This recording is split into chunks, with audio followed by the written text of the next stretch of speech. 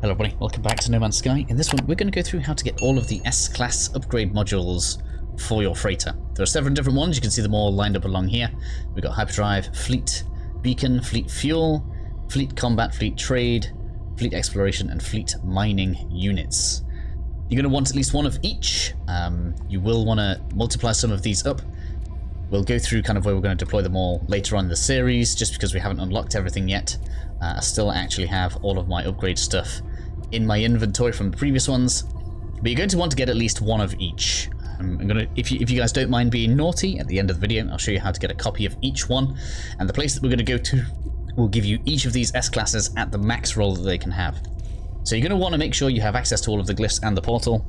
A video covering this is already going to be in the playlist, so I'll make sure that's linked in the pinned comment. So we're going to go ahead and interact with this, and the address that we want to type in here is going to be the bird, jellyfish, jellyfish, bird, the diamond shape, the moon shape, double jellyfish, another bird, we've got the swirl, we've got the moon, and we've got the fly. Now, of course, I didn't necessarily find this myself. I found this on Reddit. I'll leave a link to the Reddit page in the description if you guys want to go and thank this person. I can't remember the name now.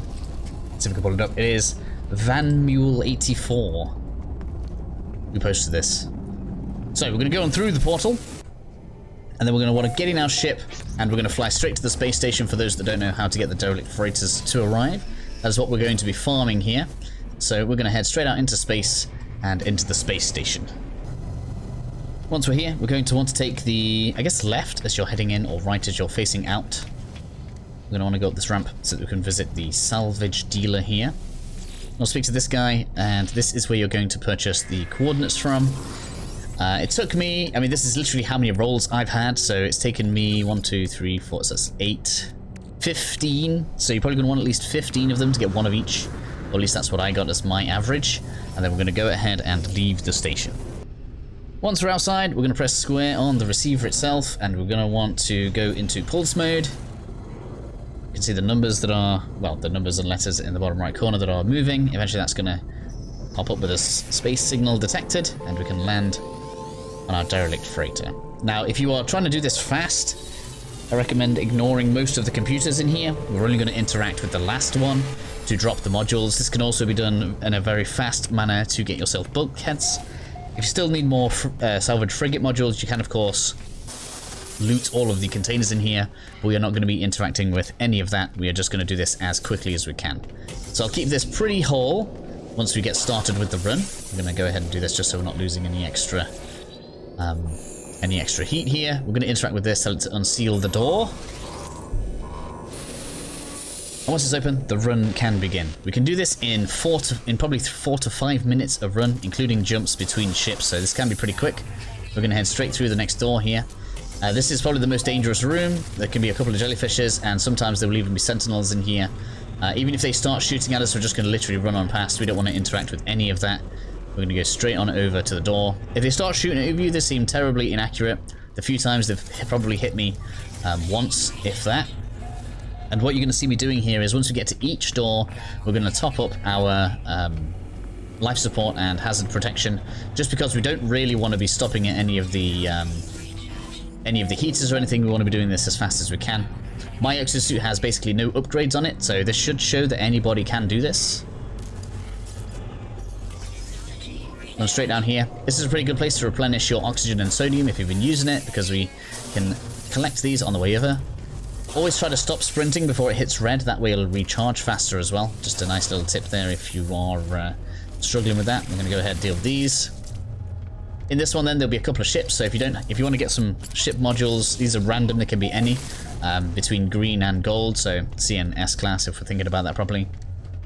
But I'm not going to be collecting those. Instead, I'm going to come into this last one here. This is the final room, where we want to be now selecting the... so depending on what you want, obviously, you can either select the fabricate freighter bulkhead if you still need those. We already have loads, so we're going to generate the technology here. And then we're going to head on out. So we're going to rinse and repeat this until we have all of them. I'll show you guys how to reset this nice and quickly. So Just gonna hit all of this, getting regenerated now. I want to get back to the ship as quickly as we can. Just takes a second. Clearly my next video is going to have to be upgrading the exosuit, but we can't do that till we've got plenty of storage, so that's why we're doing things in the order we've done them in. Get just a bit away from the freighter, we can jump back into pulse mode. Whilst you're in pulse mode, you can come back into here to pop the next receiver.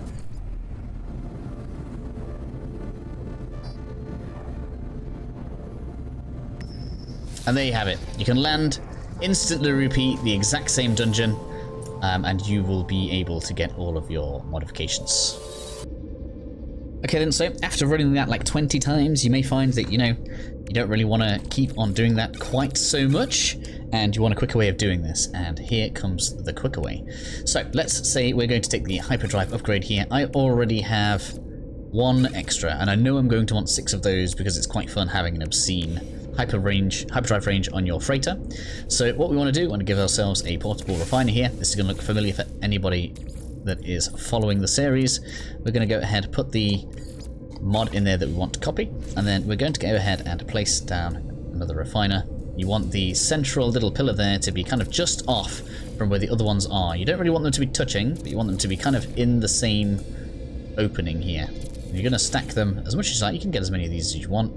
Realistically, you only want as at most 6 of each mod, because you only have 3 in the technology tab and 3 in the general tab. We're going to go ahead and we're going to pick these up.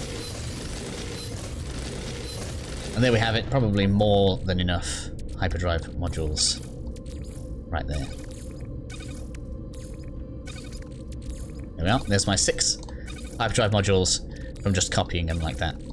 It's a little bit naughty, but I feel like, again, for whatever reason, the freighter is the biggest grind in the game, and well, it took so long doing it during the live streams, I really did not want to have to spend hours and hours and hours doing this again, so I could show you guys. So there we are. We have all of the hyperdrive. We can do this for all of the different mods. In fact, once we start building in the actual freighter itself, we'll be able to do it directly there, which will probably be the next episode. So I'll see you guys again soon for that.